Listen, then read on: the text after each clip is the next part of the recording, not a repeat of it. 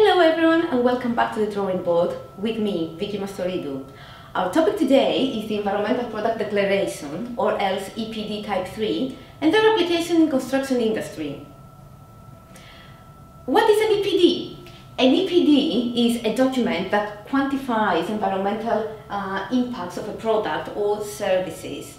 An important aspect of an EPD is to provide the basis for a fair comparison between products or services by their environmental performance.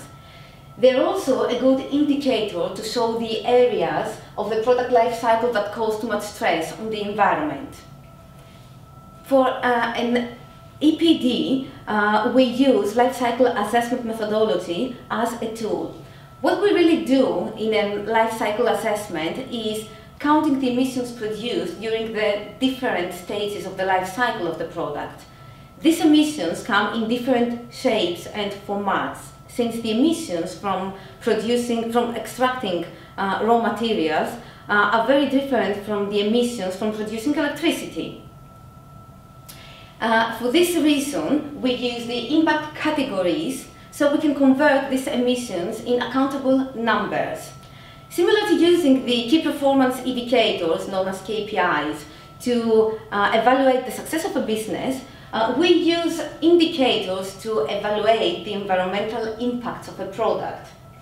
The impact categories considered in the life cycle assessment are the global warming potential, eutrophication, acidification, ozone depletion, photochemical ozone creation, and the depletion of abiotic resources for both elements and fossils.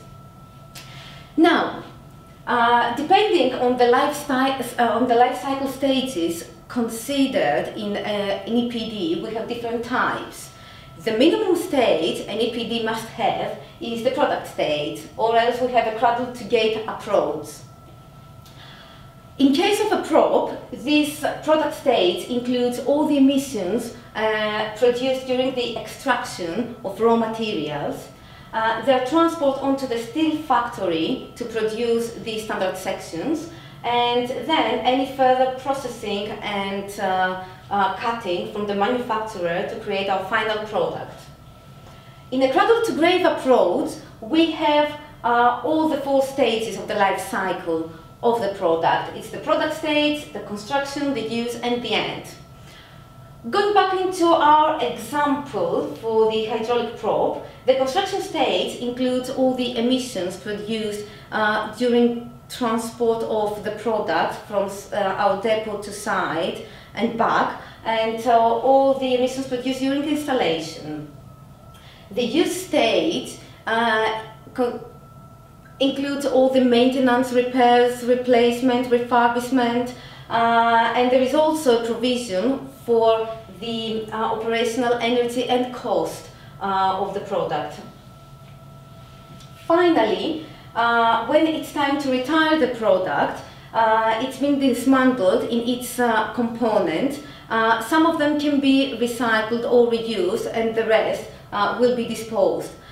In our case of the prop, of a steel prop, 99% of the elements can be recycled. This is considered by the life cycle assessment and gives us back some benefits as a reward. The final type of an EPD is a cradle-to-gate with options. As we've mentioned before, the product stage is default and is the minimum requirement, so any of the other stages or sub-stages are optional. Now, before I close this presentation, I would like to say a few things about the difference between the carbon footprint and the life cycle assessment.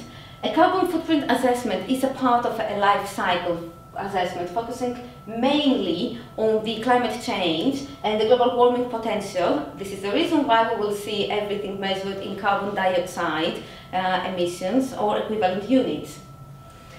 Overall, an EPD is a very important tool for the businesses in order to achieve their sustainability goals and to create a more environmental friendly culture.